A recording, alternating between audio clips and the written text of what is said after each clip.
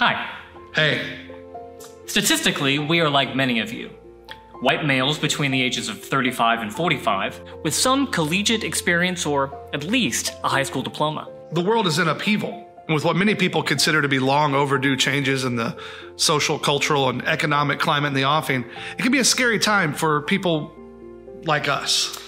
That's right. And with so many necessary changes to the social conversation, it can be confusing for people like us to know what's truly okay to still be upset about.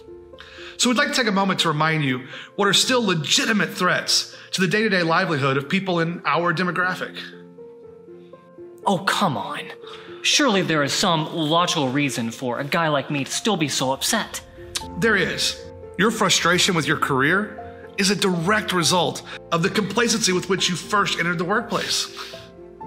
Your anger towards today's youth is actually the realization that your unfamiliarity with the cultural buzzwords is a sign of your inevitable transition to irrelevancy. You're upset because you know deep down you can't find your wife's erogenous zones with both hands, a flashlight, and a map. Wait, did Samantha say something, or? Let's be honest, did she have to? No. Well, there you have it. We hope that this has been a helpful and instructional tool for you in your day-to-day life as we all move towards a brighter and happier tomorrow. Good night.